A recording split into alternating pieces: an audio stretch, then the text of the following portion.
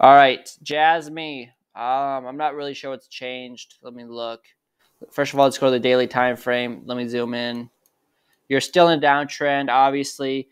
You're making lower highs right there. If I zoom in more, you guys can see what I'm talking about. Right there. If that's the high, that's a lower high then right there. So the trend is down, obviously. That's what this red line is for. And it's just looking like you're continuing lower. Without using the wicks, you had a local low at 14 cents. If you want to use the wicks, you basically came down to right at 13 cents.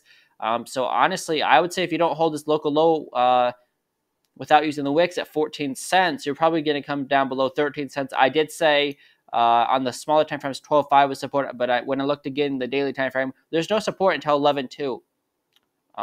And if you had a wick down to 11 cents, I wouldn't be surprised. If you don't hold 11.2, on the next support on the daily time frame would basically be around 9 cents, 8, 9, 9 cents. So I would be very inclined to say 11 cents is very much on the table if you come below 14 cents. So I would say the next step below 14 cents is 11 cents. I don't think you go below 11 cents. I think that's a worst case scenario. But if I'm wrong, then the next step would be 9 cents or 8, 9. I just don't think you go below 11 cents, though. I think that's, I mean, to go from 34 cents to 11 cents, I don't think you go below that.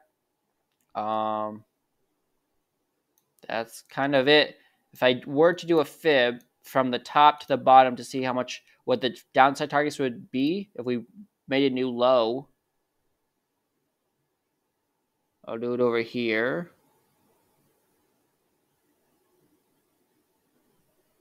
One of the downside targets would be 10.5, so that's even below my 11-cent target, and then below that it would be down here at 5.6, which, I mean, if that happened, I'd be a humongous buyer. I'd find a way to buy it at 5.6. I don't think any of those happen. I think 11 cents is probably the worst case scenario, but I could be wrong. So that's about all I got. I'll see you guys in the next one.